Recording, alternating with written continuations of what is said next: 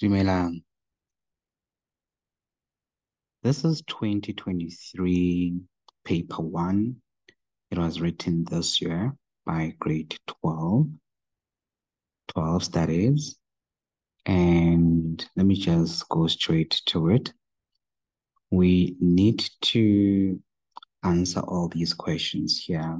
I'll start with question 1, which is all about the statement of comprehensive income and current assets. We are required to choose a description from column B that matches the term in column A. Write only the letter A to E next to the question number, which is 1.1 up to 1.1.4 in the answer book.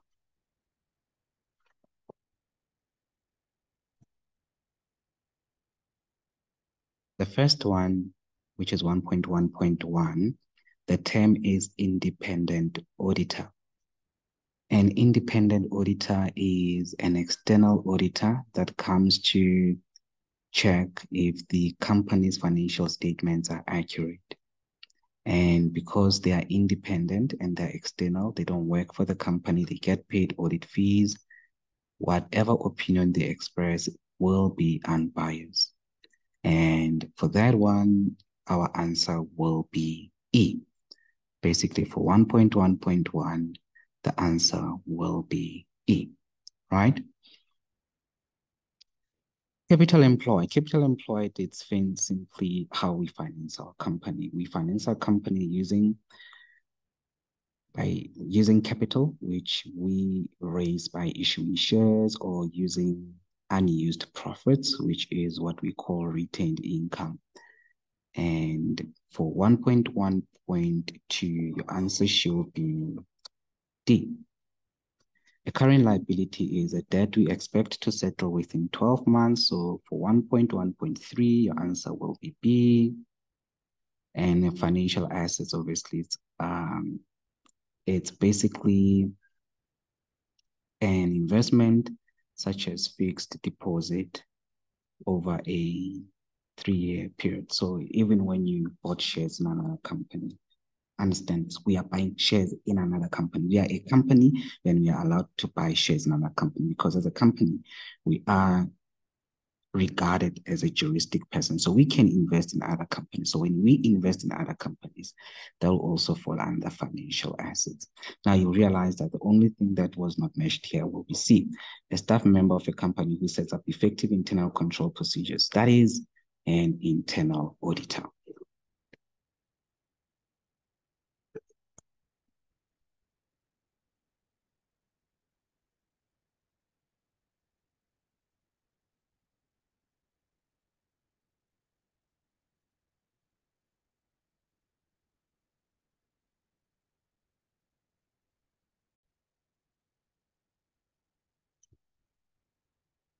Now, moving to 1.2.1, we need to refer to information B, Roman figure 1, where we will be required to calculate the value of closing stock of light bulbs on the 28th of February 2023 using the weighted average method. I will first start by looking at my pre-adjustment trial balance and specifically look for trading stock. Trading stock, according to the pre-adjustment trial balance, is sitting at 2,969,800. Okay, and let me just continue. And I don't see anything that affects trading stock except for this adjustment, which is in Roman figure 1, which says that a physical stock count on the 28th of February 2023 revealed 2,774,800 stock on hand. Good. However, this figure excludes closing stock figure for light bulbs, which they specified. Note that the weighted average method is used to value the light bulbs. Now, we've got opening stock. Note that the 1st of March 2022 will be the beginning of the year, and the 28th of February 2023 will be the end of the year. we've got 416,000 as opening stock. The number of units will be 8,000. Purchases will be 3,478,000.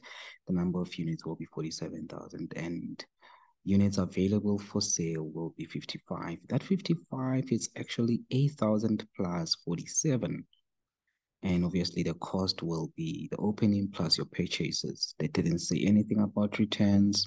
Remember, when you calculate stock available for sale, you will normally take opening plus purchases minus returns or any losses or damages, of which it has not been specified. And this is the only adjustment I see here. So this is it. And then they gave us carriage on purchases, which is 27,500. And stock on the 28th of February will be 1,700. Now, if they don't give you closing stock, they will tell you how many units were sold. So you will take units available for sale minus the ones that were sold to get the closing. But here, it's done for you. You have the closing value. You just need the price of this value, of which we can calculate either using weighted average method or using first in, first out method. Here we are required to use the weighted average method. If you have been checking out my videos, you will have noticed the formula that I use to calculate weighted average method, which is balance at the beginning of the year plus your purchases minus your returns plus any other cost like your carriage or customs duty. Then you divide by number of units at the beginning of the year, balance of units at the beginning of the year, and purchases in units minus returns in units. That's all you're going to have in the denominator. Now, in the numerator, it is the value in rands. In the denominator, it is the units, the number of units. Now, the opening value amounted to 4,416,000 or 4,416,000, and our purchases amounted to 3,478,000, and then we add our carriage on purchases. The number of units opening, it was 8,000 plus 47,000. They didn't say anything about returns, so we don't subtract them. Please note that when you take your opening plus purchases minus returns, those are simply units available for sale, right? So instead of having that 416,000 plus 3,478,000, you could have just used the number of units available for sale. Let's say the number of units available for sale were less than the sum of those two. Then you will know that the difference was going to be your returns. And now they will have to tell you how many units were returned. So here, it was not specified, so there were no returns. Now, when you calculate your average cost, this is average cost per unit. And that will be 71 Rand and 30 cents. And we'll just use that to calculate the value of our closing stock by multiplying it by the number of units of closing stock. And that'll give us 121,210. That 121,210, you will take it to your inventory note.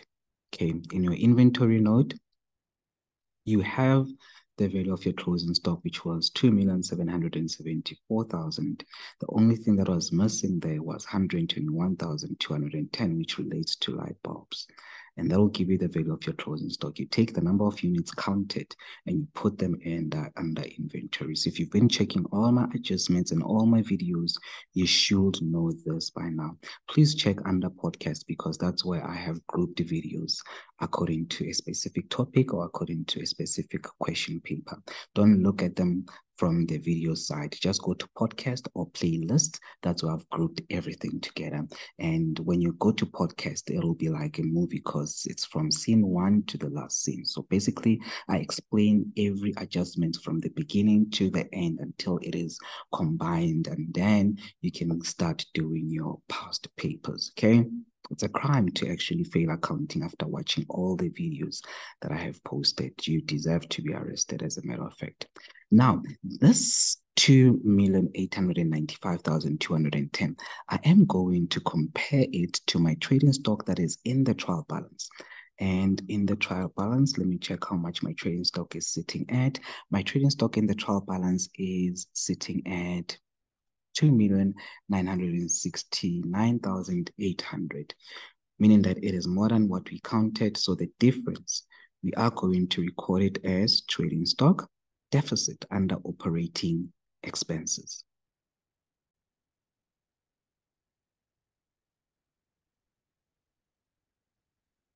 And since that is your trading stock deficit, you will put it under operating expenses and you will write it there as trading stock deficit. And the deficit will be 74,590. And that will be it with respect to inventory. And I will just leave it here for now. In the upcoming video, we will talk more about everything else. Basically, we'll just complete everything else from 1.2.2 to 1.2.3. Be on the lookout for the next video. Please don't forget to subscribe, like, and comment if you have any suggestion. Thank you for watching. Kgotso.